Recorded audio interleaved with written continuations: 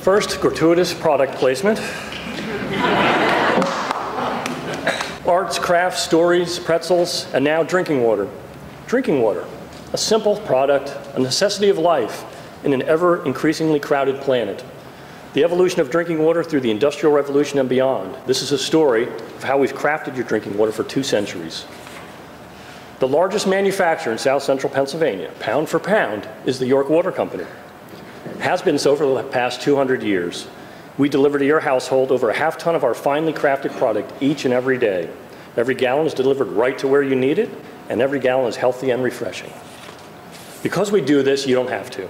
Many parts of the world, people, mostly women, spend 3 to 4 hours of their day getting water into their homes. Because we deliver the product to you, you have more time to engage in other productive activities. So this story is about the craft of how we've made that water safe to drink and delivered it to your house, so you can come here tonight. Although we've apparently had bread for 30,000 years, humans have been around for 250,000 years. For 249,500 of those years, we simply scooped the water out of the stream, lake, or shallow well. A mere 500 years ago, we started using simple hand pumps, as symbolized by the center of our company logo. As humans urbanized in the late 1700s, they left their farms, again, a shallow well, a nearby stream, or a pond, and began the migration to the cities. If you were a typical city dweller up until the early 1800s, you probably got your water, got your shoes on, went down to the town well and got water. If you were well-to-do, you got your shoes on, went in the backyard and got water from your well. As cities like York got more crowded, this created a sanitary nightmare as people threw the contents of their chamber pots, their kitchen waste, the byproducts of their industry out into the streets or into nearby streams to either flow down to the next town or infiltrate into a local well. The first city on the planet to entirely pipe their water system was Paisley, Scotland. I've worn my Paisley tie in honor of this fine little town. Just 12 years later, that was in 1804, 12 years later in 1816, the York Water Company was formed by a group of local business leaders, incorporated by the legislature, and we began to bore out wooden logs to pipe up our own town. Although initially designed for fire protection, like the top picture here, this scene on West Market Street, many an inhabitant watched the wooden logs get buried in front of their dwellings and realized that 1, the water was a lot closer than the town well, 2, since it came from a spring, it seemed to taste better, and 3, it was pressurized, so no more pumping. By the end of the first year, there were 116 customers. This, my friends, was the cutting edge of technology. Water delivered right to your house by a wooden pipe, a spigot in your front yard, and pressurized water. Although it would be closer to another 100 years before we figured out an economical way to get the wastewater out of your house. So what have we done? For the first 249,850 years of human existence, we just scooped water out of the ground and drank it. We often got ill and even died because of this, and we had no idea why. Although we didn't know why, in fact, since the beginning of human existence, mostly due to waterborne disease, life expectancy was about 30 years old. It wasn't until 1854 when Dr. John Snow in London made this connection between waterborne disease and contaminated water. Here at the Broad Street pump in London, discovered that cholera and typhoid were connected to the water. Although it would be another 50 years before we all figured that out and understood what Dr. Snow was trying to tell us. At the same time in 1850, here in York, newspapers did report on cholera outbreaks, although we didn't know why, but we mostly just needed more water. Our spring on Rathdon Road was too small, so we built a pump station on the Cadorus Creek at Penn Street, just upstream of the city. At the time, a nice, clean source of water.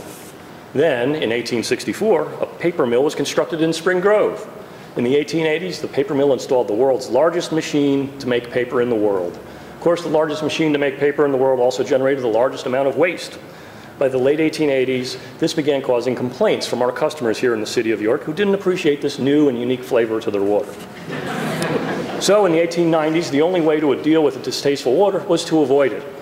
A new steam-powered pumping station was built on the south branch of the Cadorus Creek, just upstream of the west branch.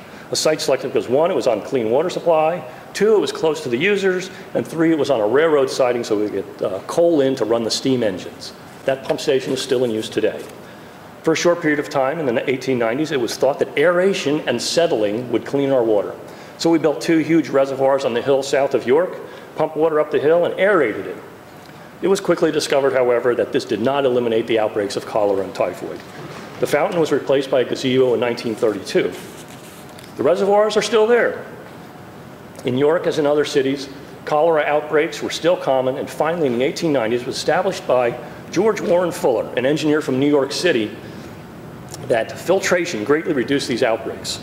So we had Mr. Fuller come to York and build us a filter plant. So it was just over 100 years ago that we finally moved beyond scooping water out of a stream and drinking it. We actually filtered the water. Although we found that this was a great improvement, it was not perfect. We still had cholera and typhoid outbreaks. Then, in Jersey City in 1908, Mr. Fuller, that same Mr. Fuller, added a small amount of chlorine to the water. Although at the time there was a great debate about adding a toxic chemical to the drinking water, which would then add to our bodies. It turned out to be the missing piece of our craft. So 1, find a clean source of water. 2, filter it. 3, add chlorine. And 4, deliver it to our customers. At the same time, we finally figured out how to remove wastewater from our houses, and things really turned around. This was the golden era of public health. And thanks in large part to how we craft our water, in little over a century, our life expectancy went from 30 years to over 80 years. We just recently crossed the point where most of the planet now lives in cities, and water will continue to present challenges. But we have over 100 men and women at the York Water Company that purify and deliver our product every day. So again, you don't have to spend 3 hours hauling water. These folks and their predecessors over the past 200 years have contributed greatly to doubling our lifespans, so that hopefully we can spend that extra 30 or 40 years enjoying arts, crafts, music, learning, and warm bread and cold beer. Thank you.